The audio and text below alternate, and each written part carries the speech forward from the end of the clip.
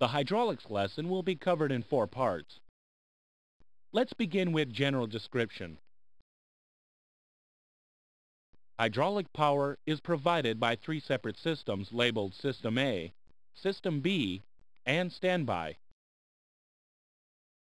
System A provides power for nose wheel steering, tail skid, ground spoilers, outboard spoilers, landing gear, trailing edge flaps, and the leading edge devices. System B provides power for the main brakes, aft air stairs, and inboard spoilers. The primary flight controls are powered by both hydraulic systems.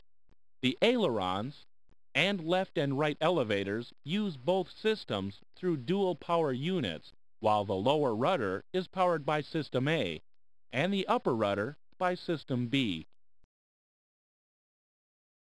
The hydraulic standby system provides an alternate power source for operating the lower rudder and/or extending the leading edge devices, or LEDs. Each system has its own supply reservoir. Although the systems operate independently, the reservoirs are interconnected. The System B reservoir is divided by a baffle at the 1.1 gallon level. The compartments are labeled System B and Baffle B. The fluid in the Baffle B compartment is used for the alternate extension of the leading edge devices, and the System B compartment supplies the System B components. System A operating pressure is supplied by engine-driven pumps located on the number 1 and 2 engines.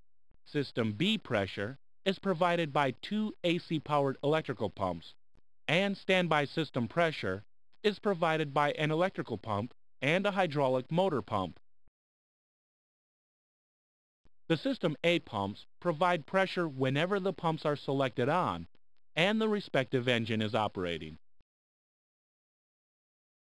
With the electrical system powered, if an A pump is selected off, it continues to run in a depressurized condition, which bypasses fluid to the reservoir without damage to the pump. If electrical power is not available, the System A pumps default to the pressurized condition. The System B pumps provide pressure whenever the pumps are selected on, and the electrical system is powered. When selected off, the pump stops and fluid flow is blocked. A positive fluid supply to the pumps is assured by applying bleed air to the System A reservoir whenever the number 1 and/or 2 engines are operating. Head pressure is then maintained in the System B and standby reservoirs through the connecting lines. Fluid from the System A reservoir to the engine-driven pumps is controlled by the fluid shutoff valves. When the System A or B pumps are operating, pressurized fluid flows from the respective pump through its common hydraulic line and a common excess supply line. Heat exchangers located in the number 1 and 3 fuel tanks cool System B and System A excess supply fluid, which is combined with system component return fluid and redeposited into the respective reservoir. Fluid overheat sensors are located in the System A return and System B excess supply lines. The ground interconnect valve allows System B hydraulic pressure to power System A if an external source or the APU is supplying aircraft power. This permits maintenance and pre-flight checks of both systems without engine operation. A check valve on the System A side of the ground interconnect valve prevents System A from pressurizing System B if the ground interconnect is open with System A pressurized.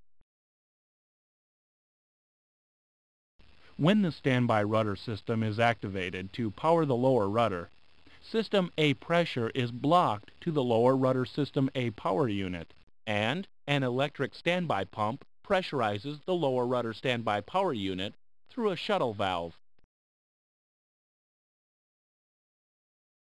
When the standby hydraulic system is initiated for LED extension, System A pressure is blocked to the LEDs and trailing edge flaps, and the electric standby pump is started.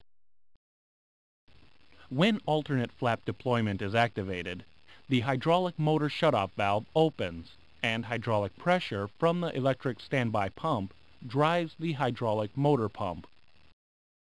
The motor pump uses fluid from the baffle B reservoir to extend the LEDs. Standby pressure is available to the lower rudder shuttle valve.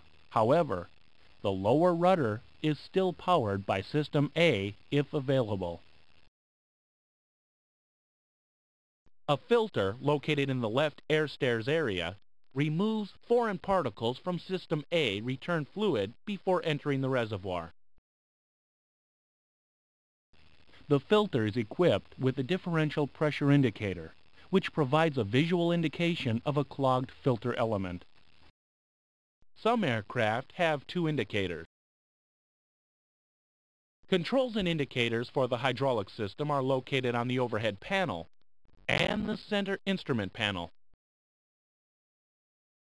Controls and indicators are also located on the second officer's lower panel.